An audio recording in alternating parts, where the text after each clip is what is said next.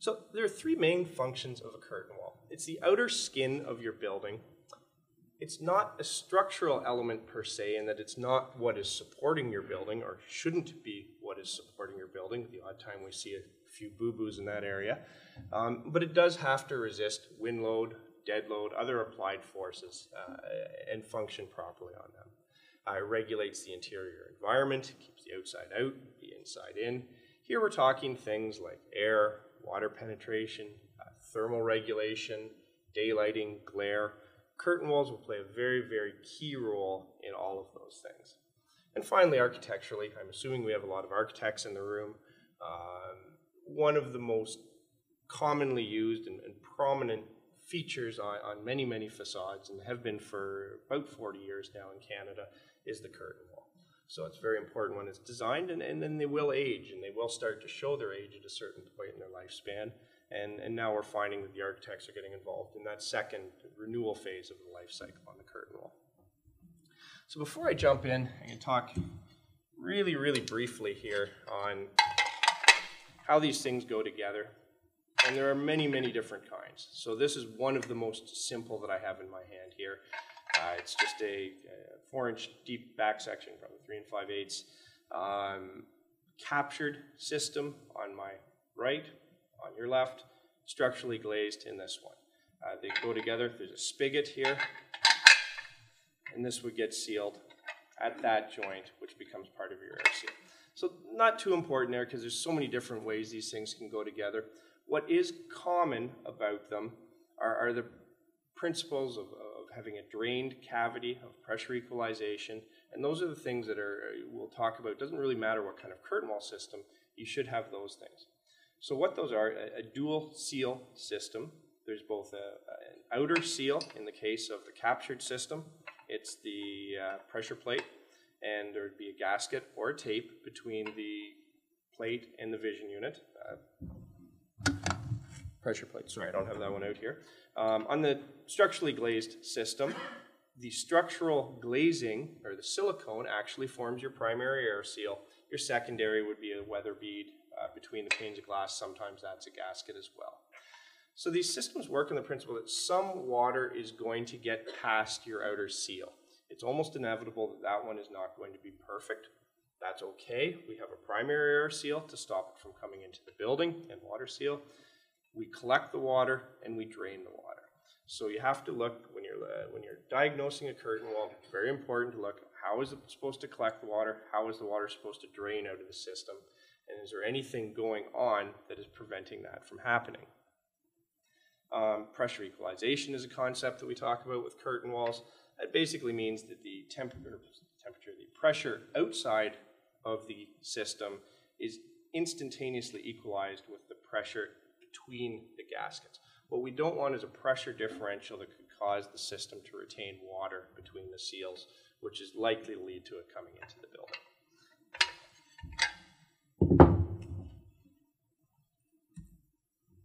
So in terms of ways these systems can fail, regulating the environment, one of the most common problems we're going to see is water leaks. This is a very severe example, a lot of water coming into the building under quite a simple hose test. This isn't even a pressurized test, we're just seeing the water flood in. A lot of times when we're dealing with a problem like this, it can be relatively simple to diagnose, because when we open that system up, there's likely something that we're going to be able to visually see that is causing that level of water to come in that quickly. Where it can be more difficult is that if you get a little bit of water coming in, or only get water under certain atmospheric conditions that are a lot more difficult to replicate.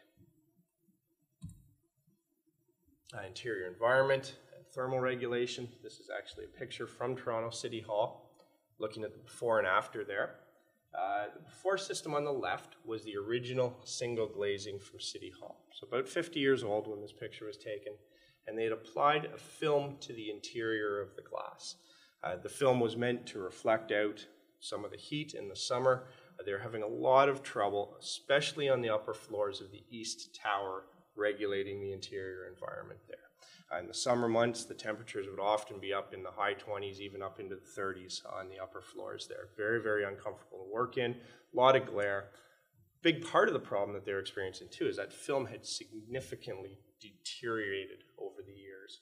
So some of what we're seeing there is dirt. A lot of what we're seeing though is just the film has broken down and started to crack and blister in different places. And at this point it's like that film is baked onto the window. There's no way you could remove it without actually putting a new piece of glass in there. Structural failures can be quite interesting and quite dangerous in cases. And I will say, when I'm talking about structural failures, it's not the building structure failing, it's pieces of the building coming off. So I'm lumping those all into one category, even though there is definitely a difference between them. This is a metal panel system on a building. We were up doing a simple investigation on there. At that point in time, the owner wasn't aware of any problems with the panels on the building. It was preventative risk management type of investigation. What we did find is when we were doing a simple pull test at the corners, some of the panels were starting to peel back. So earlier signs or stages of a failure. Moving on to something a little bit more severe. This is about a 45-foot section of spandrel panel, occupied building in the GTA area, very large wind event, and most of that shifted off the wall. When this photo is taken, that is positively fastened at each jamb, and it's retained at the sill. So there's very, very little holding that entire section of spandrel panel on, and if it had come down, it was most likely coming down as one piece at that point in time. So they're fortunate that that's all that happened on that. What we are, or I guess more aptly, are not looking at there are the 3 missing panels that came from floors 35 through 37 of a 40-story tower. Once again, a very large wind event. Came in on the day of the wind event to start cleaning up. We were working on an adjacent site for the same owner, and then they said, we've got some panels missing. And when I say missing, they really did mean missing. Those 5 by 7 foot, 1/8 inch aluminum panels weigh about 50, 60 pounds each, came down from 400 feet up in the air and were never located after that. So we don't know where they ended up. And luckily, we don't think they damaged anything because we never heard about it anyways. So it made the investigation slightly more complicated.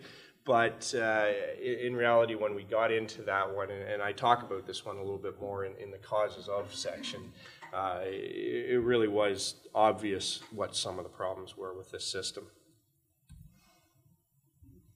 This is within the past month. That really big windstorm we had about 2 Tuesdays ago. A piece of glass came down from a building and shattered the back windshield, cracked the front windshield. And if we look at the picture on the right there, that is actually a piece of glass sticking right through the hood of the car.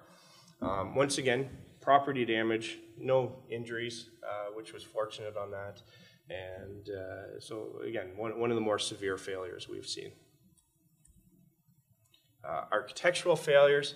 I lump fails in the sealed units into an architectural failure on the basis that the only reason people change or owners change that glass is because they fog. If it was just the seals gone and the only consequence is there's no argon gas in there or anything, no one would ever change those. So they really are a visual impairment on the building.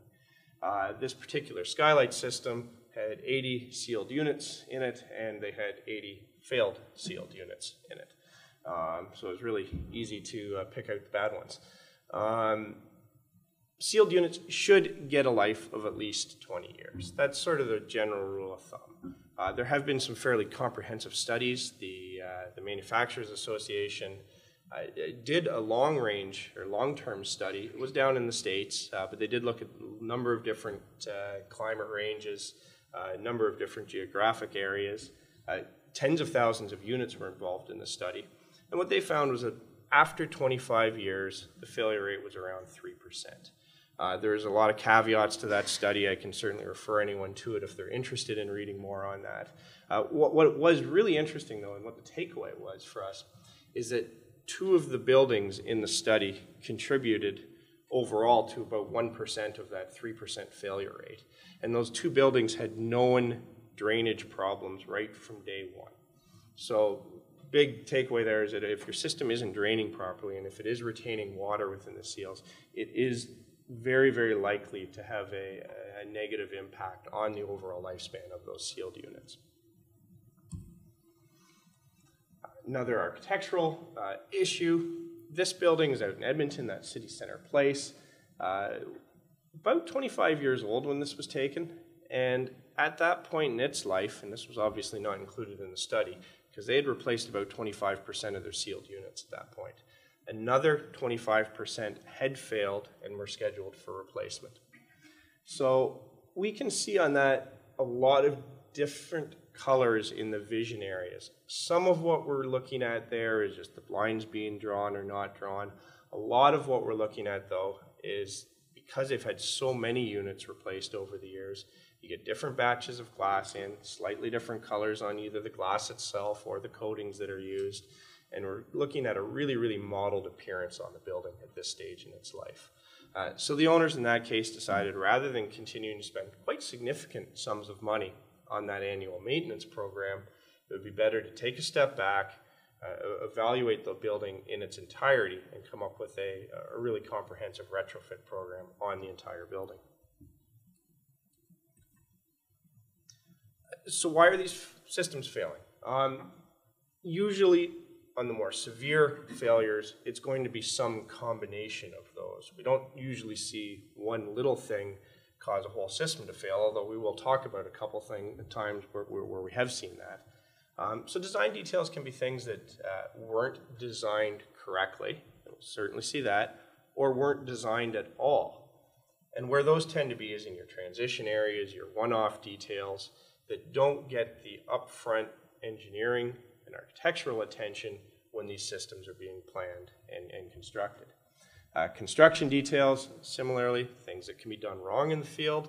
Also, best practices and what was acceptable in the 70s when these were first coming out, we were learning on them, have evolved over the years, and some things we certainly have got better at. Finite lifespan of components, anything exposed to the UV, to the sun, finishes on materials can fade, can start to show their age. Gaskets, sealants will all harden, can start to crack and start to fail. So at some point in a curtain wall's, the life of the building, the curtain wall will have a number of its components up for a fairly major overhaul in that time period. Extreme weather events is something I've added in here just recently, given a lot of the structural failures that we show were on wind events that, while they might have been slightly below the design pressures of these systems, in one case, and one that I didn't show here, was very, very close. We actually, during that wind event a couple weeks ago, measured the ground wind speed of 140 kilometers at a site we were working on. Again, that wasn't the overall prevailing winds, but the way it was coming around the building was very, very close to 150 kilometers an hour, which is what the system we had designed on that building was using as those loads. So in a new system, it's probably okay. You have a factor of safety. On a 40-year-old system, though, some of that factor of safety has maybe gone away through fatigue and through wear on the components, and it might not be as robust anymore. So it is certainly something to keep in mind from a risk management standpoint. So jumping in now to showing root causes of failures. Before I get in, one of the common environmental conditions we talked about was water leakage. On a very simple level, you need 3 conditions present for water to leak into a curtain wall or really any system. You need a hole for it to enter into, you need water, and you need a pressure differential.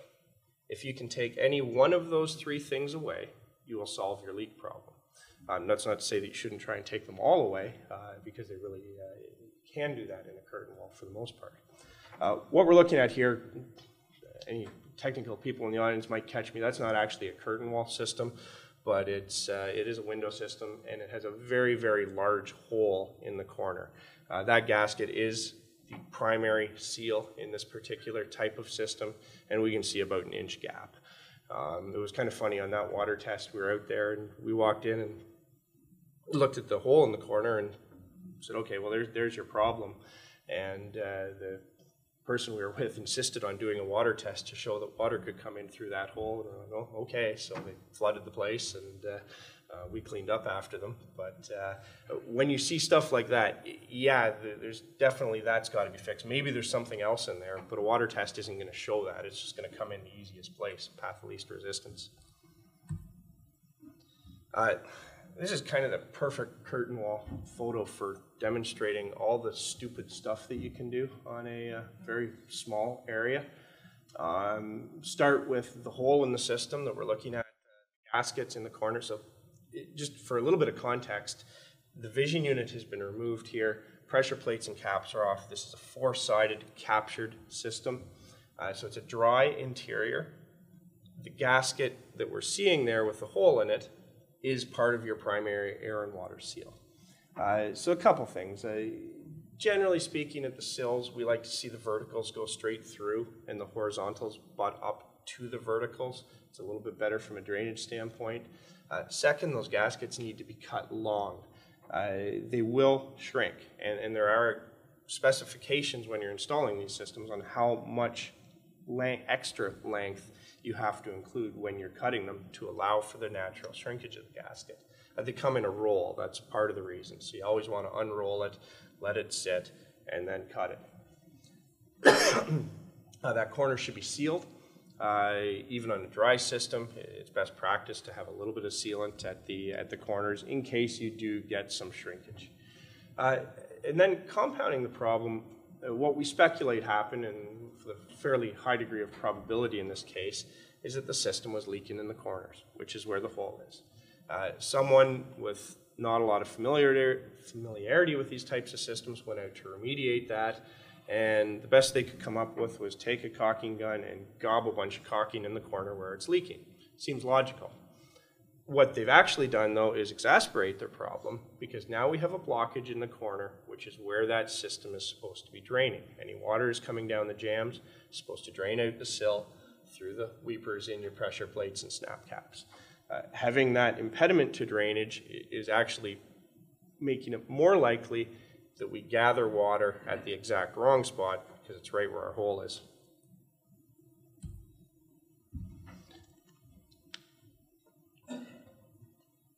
This is much more like what that should look like. You can see the gaskets going straight through on the verticals. We can see a little bit of sealant at the corner with the gaskets. The corner block is in, and it's well tooled, so it's not going to block the drainage path when that vision glass goes in. Next one, this was about a 7-year-old building when we looked at it. From day one, it had leaked. And the reasons were fairly simple. We can see in this area, we've got a vision unit removed, a spandrel glass removed. I'm going to zoom in on the corner of the back pan there. And what we found is the contractor didn't use sealant. And when I mean didn't use sealant, it's not just that they didn't use sealant around the back pans, they just didn't use sealant on this job. So anywhere that should have had a wet seal, this was a stick-built system on site, anywhere that should have had a wet seal, there was just none in existence. So around the perimeters of the back pans, they didn't seal the joints in the system when they were putting it together. So it was basically just metal on metal throughout. That hole that we're looking at there goes right into interior space, and that's letting basically the outside into the building at any point throughout the year, anytime you have a bit of a pressure differential or a temperature difference. And again, just mentioning that 440 tape that we're looking at, which would be equivalent to this spot on the mullion, very, very critical that that gets installed during construction, that those are not put together dry. You'll never get a seal from metal on metal without sealant applied. And that is actually a fairly common problem that we run into. That simple detail, this isn't done when these things are being built. And that's a difficult one to retrofit, because if the seal isn't there, really the best you can do is skim over top of it, which is likelier to fail, and then you have a lot of trouble in places like this where it transition between the mullions. If you have a 1/4-inch glazing adapter, those can be really tricky areas to get at in the field and rehabilitate.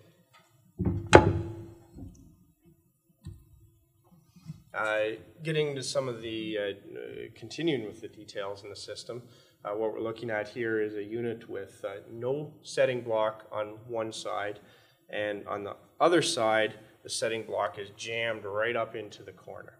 So the rule of thumb is that the setting blocks go at the 1/4 points of the units. They should be at least 4 inches wide. You can upscale that depending on the size of the units, and they're there to properly support both lights, or all of the lights, I should say, of the glass. In this case, because it's no setting block on the one side, any water is just going to sit on that seal and very likely lead to premature failure of those vision units. Also blocking the drainage path on both sides. This is another setting block issue. It's really hard to see in this picture, and I have another one coming up that becomes a little bit clearer. Surface 1 of the glass is the top part. Surface 2, we can see just a bit of a triangle above it, which is what's biting on the setting block. When we take those units out, what we found is that the outer light had started to sag down because they weren't being properly supported. This was showing itself in fogging on the units. So again, about a 10-year-old building, about 10% of the units had fogged at that point in time. They were also leaking a fair bit due to some other problems. We were there to solve the leaks and redo the detailing. The difficulty there was if we had have put those same vision units back in place with proper support on the setting blocks, it would have just moved back, and that failure rate from 10% that we'd seen so far likely would have become a lot higher at that point in time. This is just another bad example of a corner block. It's set too high in the system, again impeding drainage. And I wanted to show this one more just because the vision unit is in there, so we can see where the water is supposed to come down the jambs there and out through the sill. And that corner block being set too high acts as a dam in the system. Here's one of the examples where a very, very small detail has led to overall system malfunction, I guess is a good word for that. Hard to see in this one, but that fastener that we're looking at there, and look at it with the pressure plate installed, is not compressing on the pressure plates at all. This is a dry system, meaning it's a dry gasket on the interior, gasket on your exterior seal, and they do require proper compression around the entire perimeter of the unit to get your good seal. If you don't have compression, even on any part, and especially if it's at the corners, that's going to be vulnerable to leakage. What we're seeing here is the result of the screws or the fasteners bottoming out in the screw chase. So the screws were a little bit too long for the system, and they would hit the bottom of the screw chase before they got proper compression on it. We've seen 2 full buildings like this in the past 3 years. On one of them, the glass was 7/8 inch thick. Generally speaking, glass is 1 inch thick. So it could have been that the proper screws for the system were used, but because the glass was slightly undersized, the screws bottomed out. The other one, the glass was the right size, so they've either used incorrect screws or possibly the wrong gasket in some cases. Again, a very small difference there, 1/8 of an inch, can make a lot of performance impediment or impairment on the system. Both of those buildings were leaking systemically throughout them. This was an interesting one. It was a prior retrofit that had been completed, and when they did the original retrofit, they transformed it from a dry interior, meaning gasket, to a wet interior, meaning glazing tape. Now, glazing tape is just basically a butyl tape or a shim tape, it's called, with the shim or the cord running the longitudinal direction in the tape. The shim is there so it doesn't compress. If you have a glass squeezing on just a butyl tape, over time the butyl will all just squeeze out. So the shim keeps that gap consistent, and keeps the butyl from all squeezing out. What we expected on this to see was they'd used a butyl tape instead of a shim tape. Very common, especially in residential windows. It's been done a lot in that area. What we found is that they had just converted it from dry to wet, and they hadn't filled the channel where the raceway on there, where the nib on the gasket is normally sitting. As a result, over time, the cord in the shim tape had just got compressed down into that gasket. At that point, it is acting like a butyl tape because your cord is gone and it had squeezed out. So we have glass on metal, a lot of leaking, which you can see evidence of there.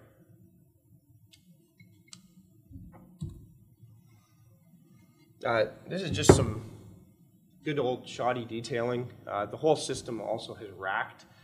Racking means basically the top and the bottom have shifted parallel to one another. So instead of having rectangular openings, we now have parallelograms. So that's a problem in of itself. It shows itself, though, in that the glass is touching the metal, which we can see in the bottom right quadrant there. Block drainage paths all over the place. And on the bottom left quadrant, and what we actually did find in some of these situations, is that the glass was almost at the point where it was no longer in contact with the shoulder of the mullion. So with a captured system, you generally expect to see half-inch bite on the shoulder. So I mean half an inch of your glass is in contact with the shoulder of your mullion on all four sides. What that one was is it was almost, so there was literally a hole in the glass that we could see daylight through, just a sliver of daylight on some of them. This was in a sloped glazing application where the system was retaining water and seals failed, and over years the space between the lights of glass was actually filling up with water. So they had various aquaculture going on in their skylight system. One of my favorites here, this is one we're working on currently. Skylight system, slope glazing, again, very, very problematic in that it's leaking all over the system, so it's not just a localized leak, it's systemic. Once we got out there and removed, which is what we're seeing there, the flashing, we learned that the entire skylight system drains in behind the roof membrane.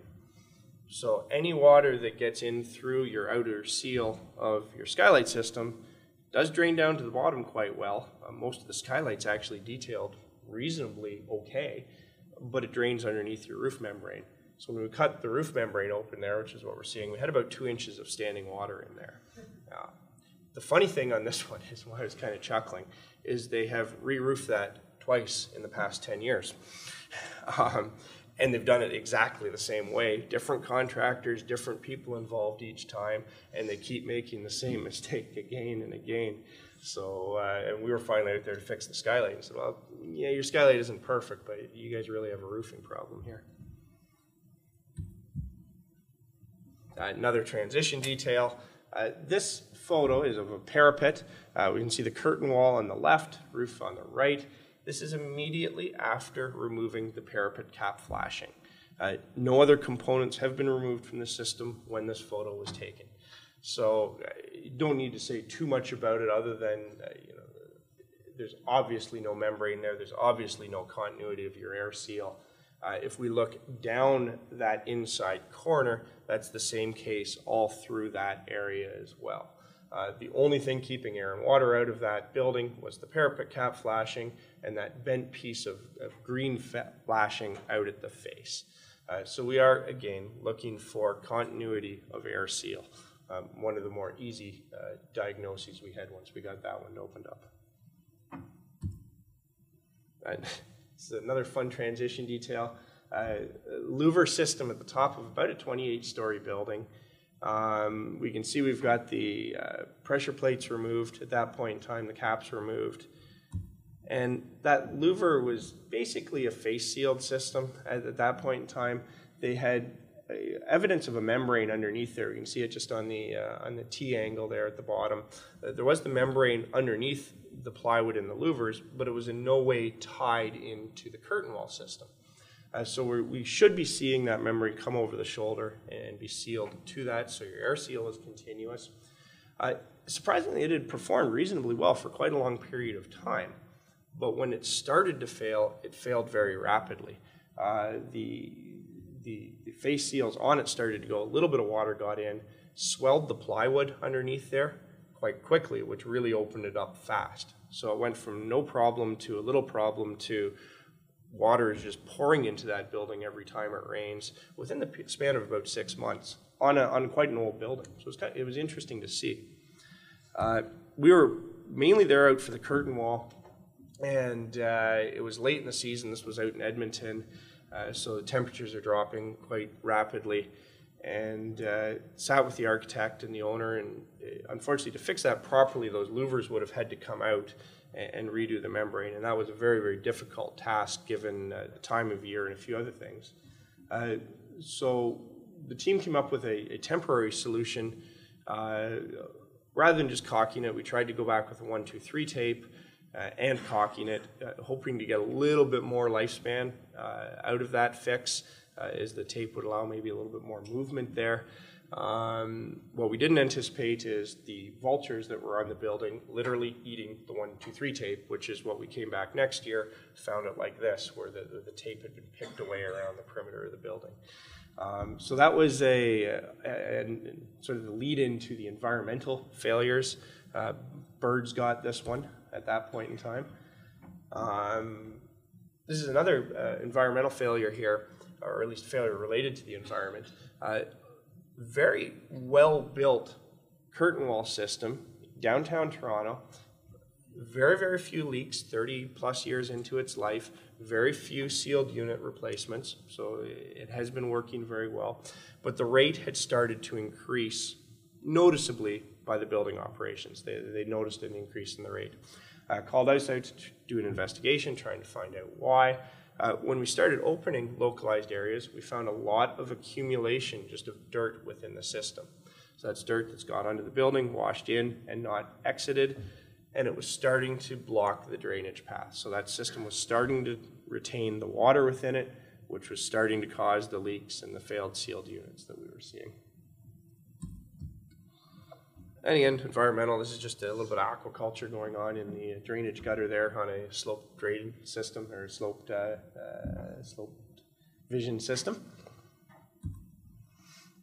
Now moving on to the structural realm, it can be simple as incorrect or incompatible fasteners, incompatible materials used. We can see here when we take those fasteners out that there's been significant deterioration in the amount of them in the fasteners. Curtain wall anchors are something we look at regularly. This particular anchor system was on a retrofit. We were originally going to be relying on the original existing anchors. What we found very quickly when we looked at them, the slots that we're seeing on the top of the photo are into the underside of the slab. So the slots are in and out of the building to allow for adjustment. What we're seeing is that connection isn't frozen in any way. So it was relying solely on the friction between the washer and the plate to keep that curtain wall on the building. So you can quickly look at that and say that connection isn't adequate. When we actually did the full structural engineering, we found that the whole anchor isn't adequate. What's interesting though, it had been there for 45 years and they had zero problems with it. So it's one example of something where on paper it doesn't work. In the field, did they get lucky? Did things work out for them? Yeah, I mean, they didn't have any problems with it. Having said that, once you know about it, you are otherwise retrofitting. It did lead to the necessity of changing all of the anchors. Another structural failure here, this is a one-level curtain wall system around the entrance to a parking garage. Really, really big units in that one. They're about 8 feet by 10 feet, half-inch glazing. One of them weighs upwards of 600 pounds, so quite a lot of mass to them. We can see that gap that runs the entire length there And that gap had been there for quite a while, and no one had ever really asked why. Until one day they came in and found that 3 of those units had just fell out of the system. And what they quickly saw is that once those units were out, you could see the anchors there. That is actually one of the anchors that was in decent shape when we found it, decent being a totally relative term in this case. Some of them were literally piles of rust when we looked at them. The system wasn't drained properly at the sill. Water got in. So water getting in is, I guess you'd call that the root cause. Having said that, the incorrect material was used for those anchors. And then compounding that, we have an aluminum sill sitting on a steel anchor. So the galvanic reaction there is going to accelerate the deterioration when any water gets in. So a whole lot of stuff happening here on this one. Once again, it was one where we came out, okay, we got to fix the anchors. That was the specified solution that we bid on. We did our investigation and said, why are there little nicks out of the top of the glass every 6 inches or so? So looked at the system in a little bit more detail, and when they had constructed it, they didn't allow for deflection of the roof beams. So we had this condition at the sill. We had the roof literally pushing down on the head of the glass, and eventually they just started popping out of the building. I bring that up to talk and just to reiterate the point that sometimes when we see a very obvious problem, we want to rush out and fix it and make everything better. And especially when you see something this bad, I guess, keep looking. Because the first problem you see, yeah, it's going to contribute to it, but you should expect to see more issues when you see this type of detailing. And we've been burned on that. One skylight job that we did, we had a good specification that was given to us by the consultant. We looked at it, we reviewed it, said, yep, that looks like a good spec. We went out, we did everything that was asked. We flood tested it in, and the whole darn thing still leaked. And we're like, oh crap, we just missed something that the consultant missed it, we missed it, and we didn't do the testing early enough in the process to catch it. And that was a very, very expensive lesson to learn. So keep looking, keep testing is the best advice we can give.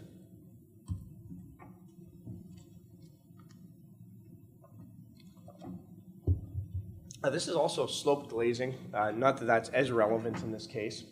And we can see that the unit there is fractured, so it is tempered glass, which is good. And what had happened in this case is they had retrofit that part of the building, so about 300 units overall. We were coming in to do a secondary phase of the retrofit. Bronze glass, very commonly available, not difficult to match. We were out doing our mock-ups, put the glass in, and it was immediately adjacent to this area, and it didn't match just right. And we couldn't figure it out, so finally we flipped the glass around just to see if they had put the sticker on the wrong side. When you get a new sealed unit, it has a sticker on, it says glaze this side in. So yeah, maybe they just threw it on the wrong side, it was just a mock-up unit, and everything matches perfectly. So like, okay, great, problem solved, stickers on the wrong side. Then we started looking a little bit closer at the existing glass, and found that the reflective coating that was supposed to be on surface 2 was actually on surface 3. So the contractor that had done the previous repairs had installed all of the glass backwards.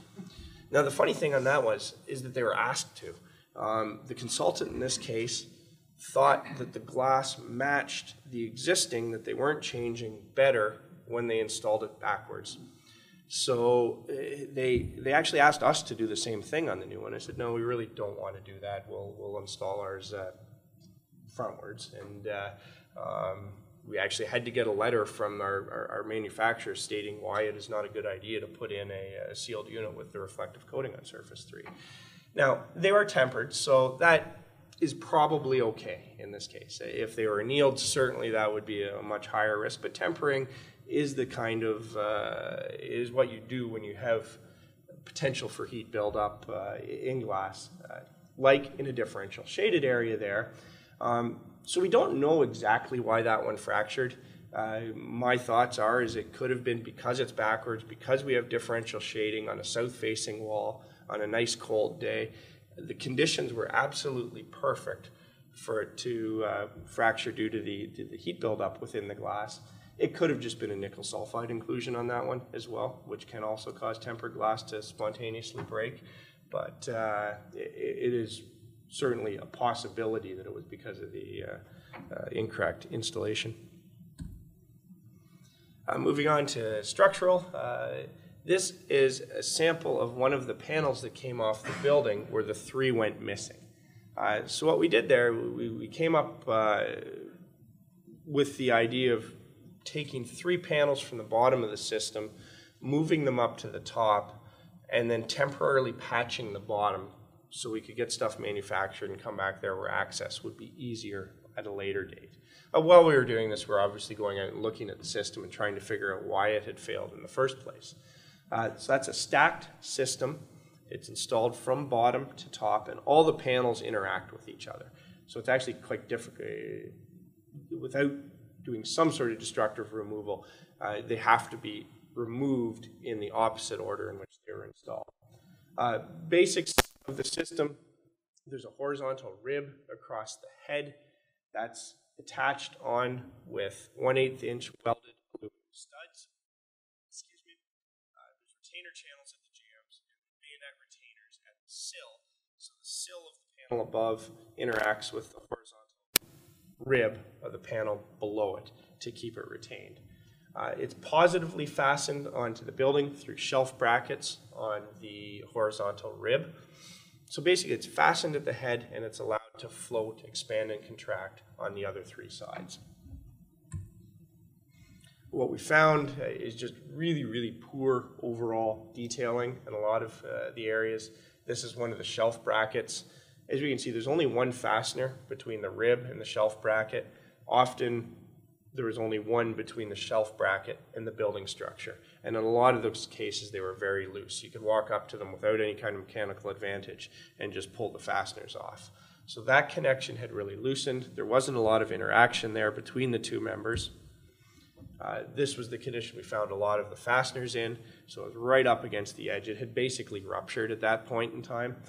We saw others where there was 5 or 6 holes drilled, where we suspect when they were installing it, the guys kept trying to put the fastener in and missing, so they kept moving the hole around. So we looked like some that looked like literally like a sieve there with all the holes in them.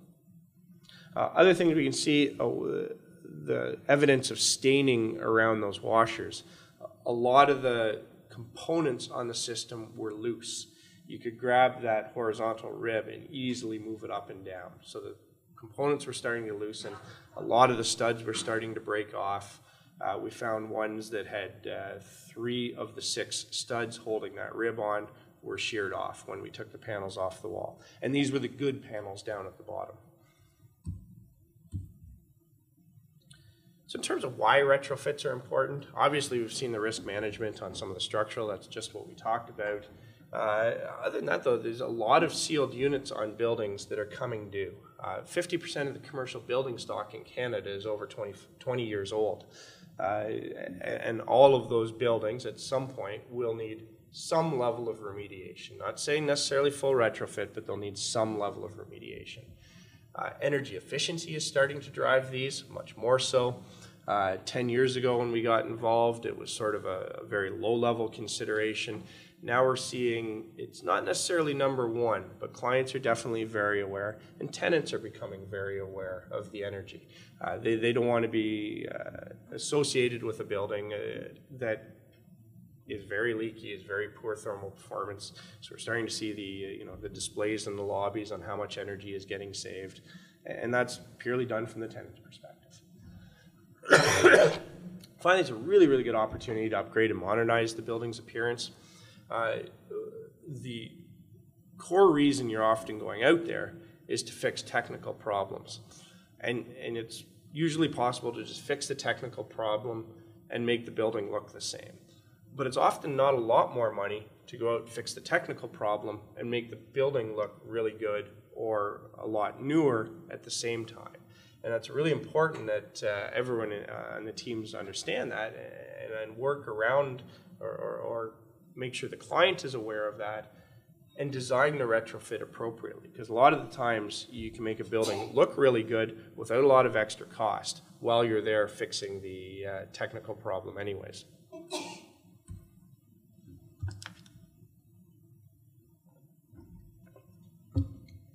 And so I don't go into a lot of detail on any of these. Again, feel free if I have any questions here. Just talk a little bit about some of the different methods of retrofitting these buildings. This is City Center Place out in Edmonton. We see the before on the left, the after is on the right, and the rendering is in the middle. The most basic means of going out and retrofitting a building is you strip it down, you fix what's there in terms of your seals. So you look at the back pan areas, you look at your expansion joints, your parapets, your corners, and redetail the system and put the glass back on. In this case, it was driven largely by the number of failed sealed units, which I mentioned before, but they were also having a lot of leak problems. So there's a lot of work in those areas that I mentioned to do while we were out there. The renderings help to provide the owner with a good visualization of what the building can look like. This was interesting in that it was tendered just as a straight up glass replacement with the redetailing. There's no work scheduled up for the parapet. We included the rendering with our submission and said, hey, you know what, for an extra about 1% of your project budget, you can make the building pop a little bit more. So we included just some differences in the snap caps and a coating in the parapet, which was really, most of that work was being done anyways. In terms of the detailing, just showing some of the things you might come across. That's redoing an expansion joint there and putting a membrane on to allow for a little bit of movement. A lot of it said is in the back pan areas there. We had to notch all of the lips of the back pans. They weren't draining prior. That lip was continuous along the front face, so any water that got into the back pan area was just retained there. Redoing all of your plastics, that's fairly typical. These thermal breaks, we literally had to cut them out of the old ones. They were really, really caked in there with some old monocaulking, so very hard. You had to get in there and chisel them out. So you're typically looking at doing all new plastics in this type of retrofit. Yep. You do something like that, you're taking all the glass off as well, like people still occupy the building while you do this? Everything that we do, the buildings remain fully occupied, yes. So. Generally what we'll do, we'll go out during the days, we'll strip the building, take spandrels off, work on spandrel repairs, come 5 o'clock or 6 o'clock, or weekends, depending. This was Edmonton, so we did a lot of it on weekends. We'd come out and do the vision glass replacements. So we try and schedule our retrofits so that it minimizes the tenant disruption. And you know, if we have an empty building, great. Or if you have an empty floor in a building, that's awesome for us, but it's not what's expected. So I'd say for vision glass, certainly we're doing that after hours. Rarely does an owner want to ask a tenant to vacate the space so we can come in and change the sealed units. Like, you guys figure it out when I'm not here. These are a couple reclads. So they're the one extreme is the system is really okay. The base system is there and can be fixed. The other extreme is the base system has no redeeming value whatsoever, so get rid of the whole thing. And that's what we're looking at on these two. One was just a one-level curtain wall around a courthouse. The other was quite an interesting one. It's a 4-story atrium connecting 4 different buildings that were built at 4 different times. 2 of them are historic designated. So there's a lot going on in that retrofit. And there you do run into a lot more challenges in terms of, we are now cutting a real hole in the wall. How do we protect the inside? Coburg on the left there, we were able to design the system so that whatever we opened up in a day could be closed back up that day, and we just sort of leapfrog along the building. Whereas at Sun Life there, we had to protect everything in the atrium because the atrium actually stayed active during our retrofit. When you're doing this type, you're often going with a stick-built system on site, so you have to be aware of all the details that are not going to get to be done in the shop like you would see on a unitized. Most of the new tower work you're seeing now is unitized systems. The vast majority of the detailing is done in the shop. in the base, or with the understanding that it should be able to be done to a higher degree of quality there as compared to doing it in the field. This is just the interior there, showing some of that overhead protection. So the atrium remained fully active during construction, tarped out the outside. We had to do it, unfortunately, during the winter, so that one another degree of difficulty added in there. And then we have the ones that are sign of in the middle. So we went from can reuse the system to you got to get rid of it to we have a system there and there's some redeeming qualities to it, but it can't be made to what I guess I would classify as a good system just with redetailing.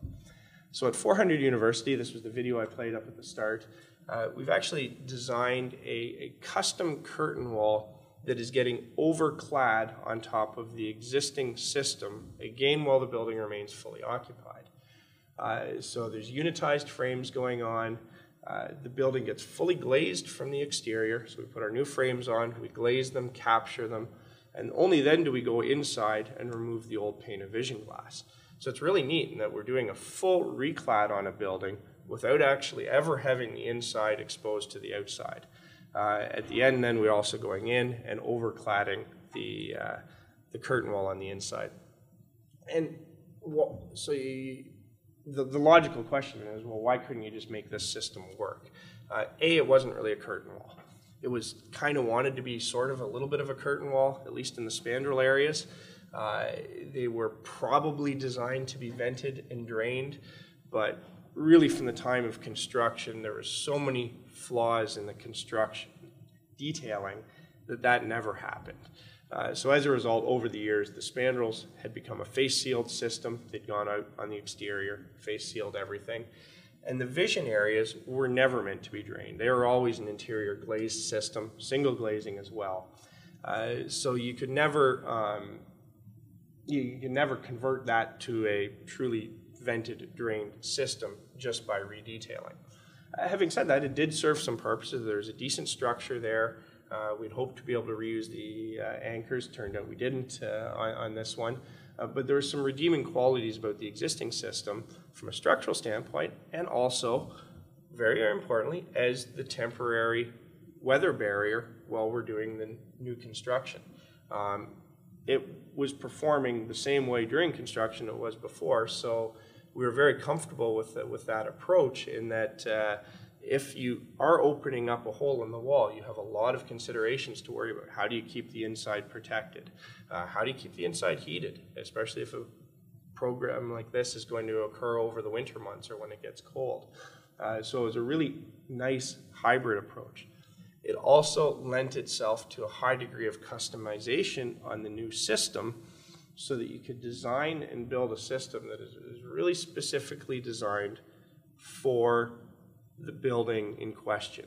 So you're not trying to take something and make it work. It's you have a clean slate, what's the best system for this particular application, and go out and get the dies cut and the aluminum extruded and whatnot. So it does allow for a higher degree of quality using this type of approach on the right building, and that is definitely not every building. This is just some more of the back pan areas. We can see it was just a sheet metal back pan, and the vertical member came down. That should be sealed at that intersection between the vertical member and the sheet metal back pan on the far right.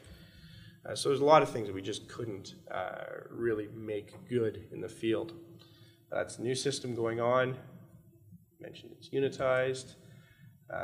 We were able to incorporate some of the custom things. That little hook that we're seeing on is actually part of our extrusion, and once we remove a feature strip from the outside, we're actually hooking our new frames on over top of the existing frame.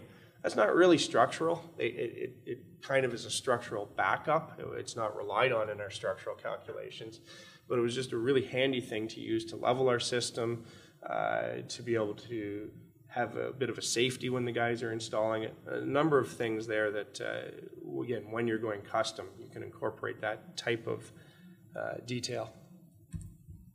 And that's the after. So you can see the old vision stops get removed from the inside, the old glass gets removed, and everything else is overclad. So the old frame still exists underneath that cladding that we're looking at there. So again, from both the outside and the inside, brand new curtain wall to anyone who's looking at it with the without the knowledge of actually what went into that system. And there's the after from the exterior. Is there any questions at this point? I can talk about City Hall for a few minutes or take a few questions. Sure. Any experience with argon glass failures, or has there been any evidence that that technology is? It's not my area of expertise. I'll say we've done some of our projects, we've done testing on the sealed units coming from the manufacturer to see what % of argon in, and we have seen some fail. And the manufacturers, well, yeah, it's an average and whatnot. And then the testing methods aren't perfect, so we have to be aware of that too. When we've done our thermal modeling, and City Hall was one where we did an awful lot of thermal modeling, on the basis of that modeling only, nothing else experienced, the argon didn't make that big of a difference anyways. It's nice, but it's like 0.1% or, I'm not sure exactly on that, but in terms of the overall system performance, it's not a big deal, at least on what we showed in the modeling there. And then maybe there are times when it is, but that's not really my area. You mentioned the compatibility materials of the fasteners. What do you normally use or recommend for the aluminum string? Is that Stainless is ideal. Sometimes stainless is ideal, and then you look at what's practical. 400 University is a good example where we'd love to use stainless on all of the fasteners, but they had to be self-drill or self-tappers. You start doing that with stainless and they start breaking. They're a coated one in that case for the pressure plates. Yeah. They're okay. They're okay. We did a lot of testing on that. It was something we had a lot of concern over. And it's usually something on these custom ones, you'll spend a lot of time going over sealant compatibility, fastener compatibility, what's the right fastener to use where, and making sure that everything gets spec'd out. Because if you leave one of those little details out, you don't know what the consequences are. Probably it's not a big deal, but you got to be really careful there. Okay, talk a little bit. I got a little bit more time, so I'll talk a little bit about Toronto City Hall. This was a design build. We got involved in the project in around 2008, and Toronto Hydro Energy Services had been allocated a pool of money to do energy efficiency upgrades on Toronto City Hall.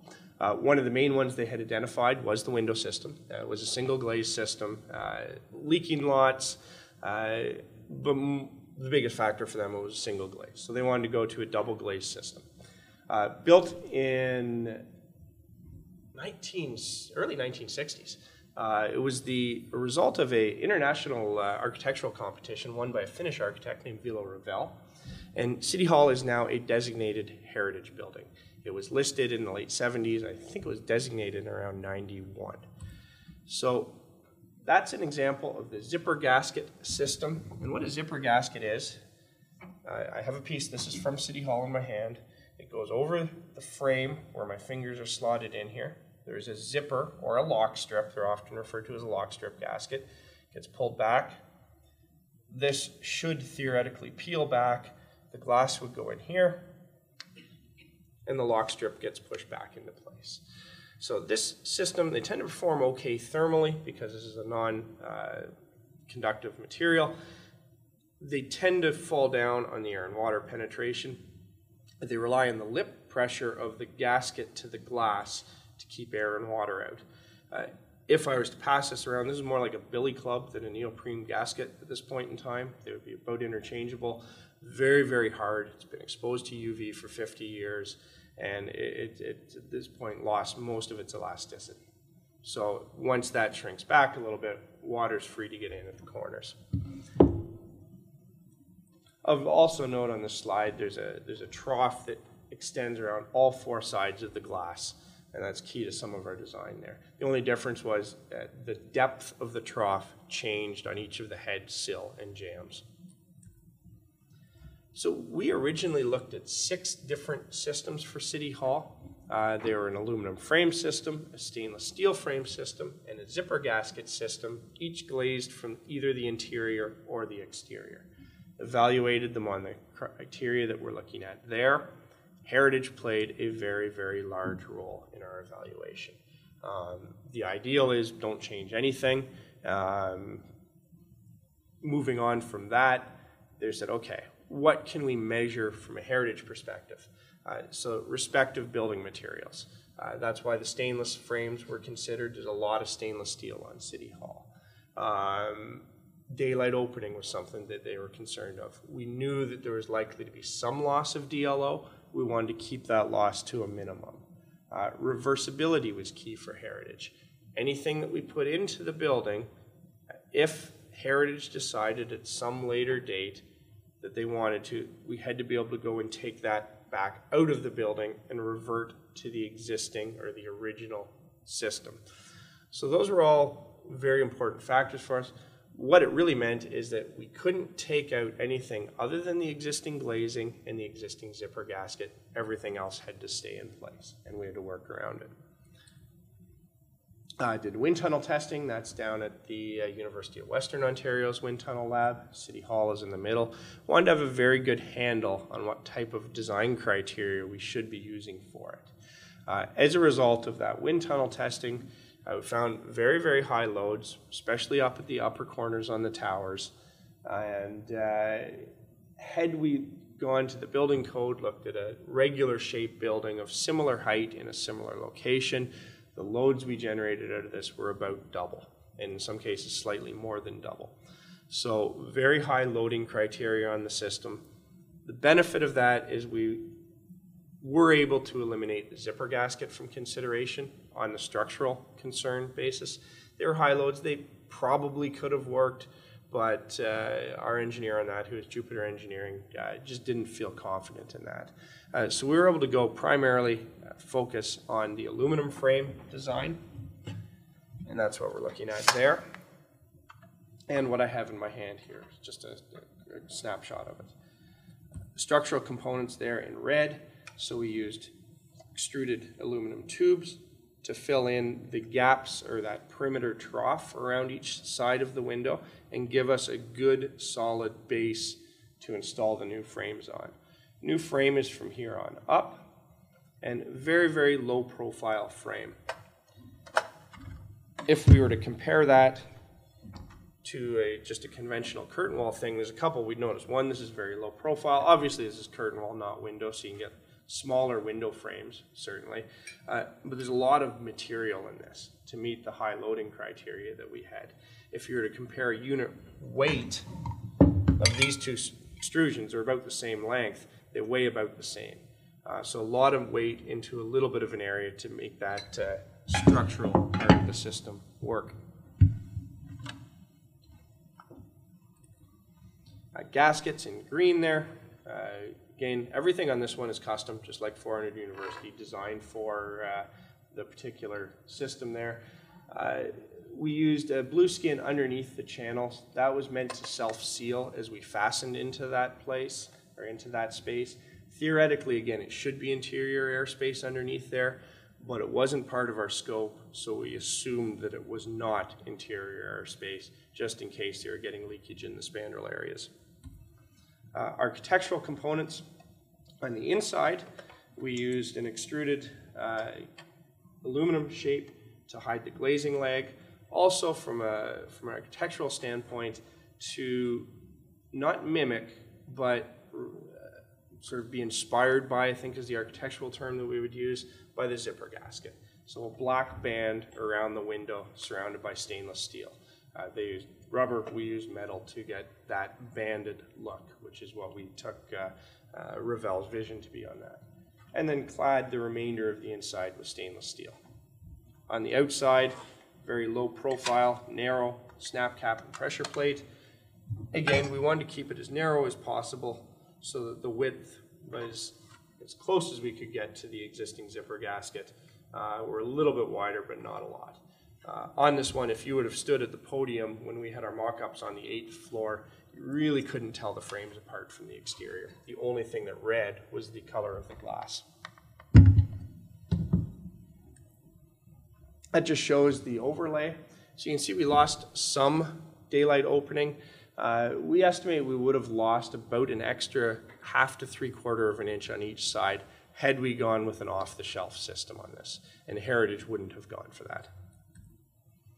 Some of the testing we did, we built full-scale replicas of the existing framing system, brought them into our shop, used them for a design purpose, so we could make design revisions and see how they'd work on the existing frame, used them for training of the crews as they would come in. We'd bring them in there and say, this is the frame that we have to install, these are the conditions we have to install it in, and these are the steps that we're going to follow. Again, because it's custom, you can't rely on the glazers saying, well, we've done this 1,000 times. No, they haven't done it once, really, in this application.